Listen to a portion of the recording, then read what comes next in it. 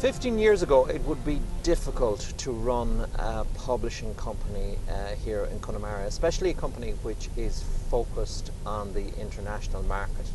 But nowadays, communication is so effortless that it is completely possible. And to the companies we work with in other countries,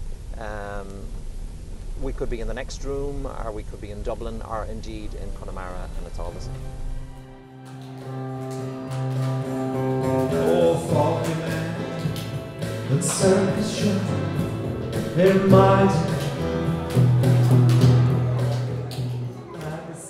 Being a publisher of books in Irish is particularly challenging because it's a small market.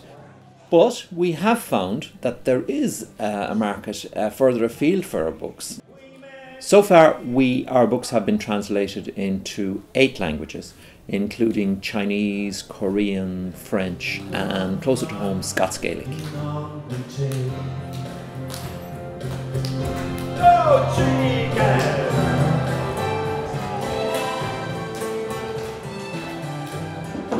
Since I've started really trying to connect with the international market, it has helped me to kind of reimagine what I'm doing and to look at myself as not as an Irish language publisher, certainly, but as a boutique publisher, as a European publisher, as somebody who is drawing on the tradition that we have in Ireland and presenting it to the world.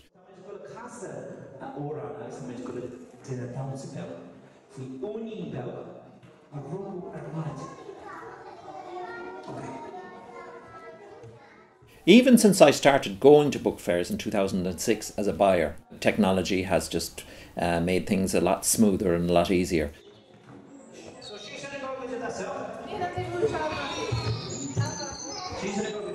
For example, we would always bring an iPad now to the book fair, and we can show, as well as the books that we have published and completed and printed, we can show them artwork from stuff that's coming up, so that we can see, we can show them very quickly a range of 3 or 4 or 5 books that are in the works.